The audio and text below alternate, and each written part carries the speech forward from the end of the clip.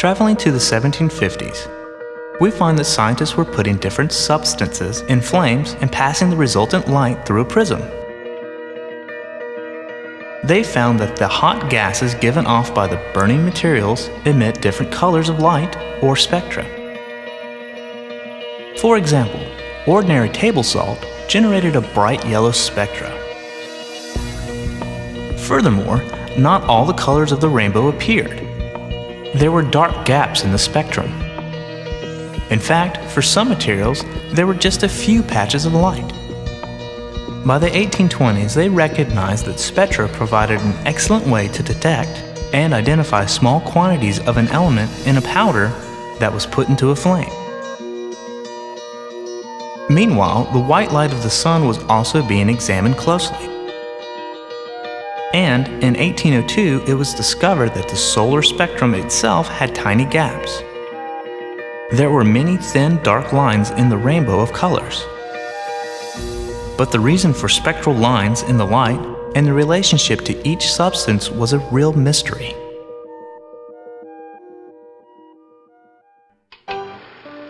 Traveling forward from that era to a little over 100 years ago, scientists were examining the colors of light given off by solid heated objects. They discovered that these hot solids gave off continuous spectra, and that the overall color of the light revealed the temperature of the object. Now, this was important because scientists realized that this discovery made it possible to measure the temperature of an object from a distance. They could measure the temperature of the sun, for instance. During these discoveries, they also noticed that some of the objects absorbed light extremely well, almost perfectly in fact.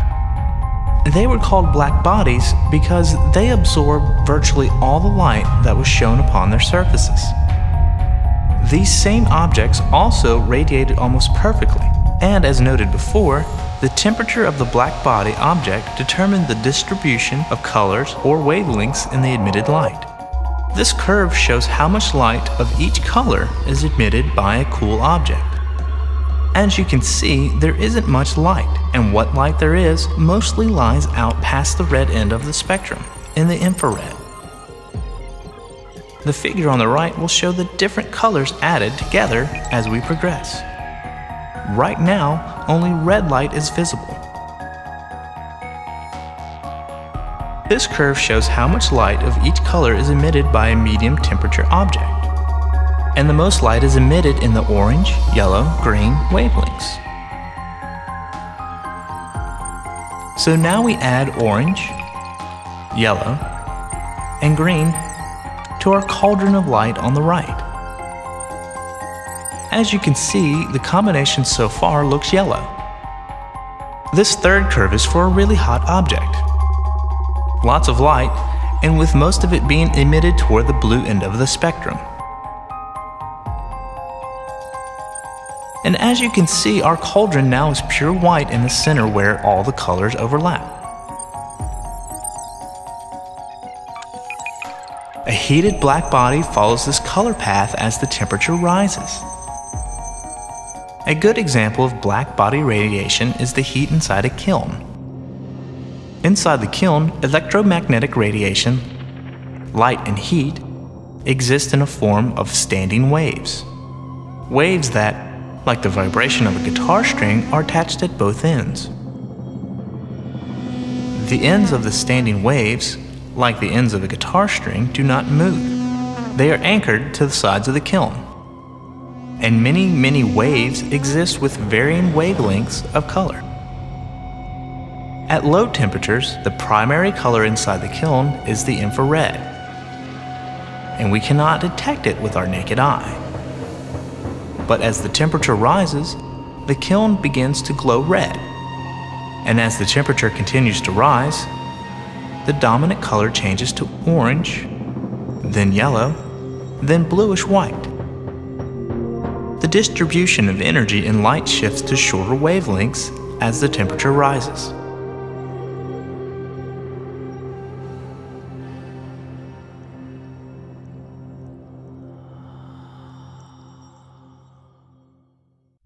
But there was a problem.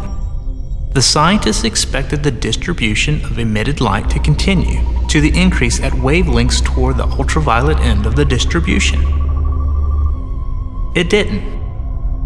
Instead, there was less and less light given off as they were further and further into the ultraviolet. This was called the ultraviolet catastrophe. But it wasn't a catastrophe at all. It was the beginning of something remarkable. A truly great scientist named Max Planck soon figured out a way to explain the observation. He concluded that the energy contained in the standing waves inside the kiln did not and could not possess just any and all different amounts of energy. Instead, the quantity of energy these standing waves possess had to be limited to a few specific discrete values of energy for each color.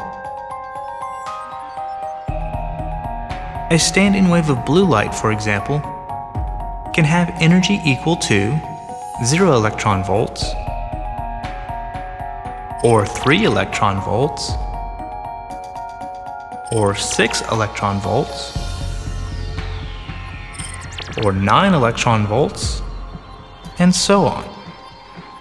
In general, energy equals any whole number, n, times Planck's constant, h, times the frequency of light, nu, which for blue light is any number times 3 electron volts. But notice, blue light standing waves cannot contain energy equal to 1 electron volt, or 2 electron volts, or 4 electron volts. Realizing that energy could have only discrete values was the beginning of quantum mechanics. The energy is said to be quantized, and n, from the equation above, is called a quantum number.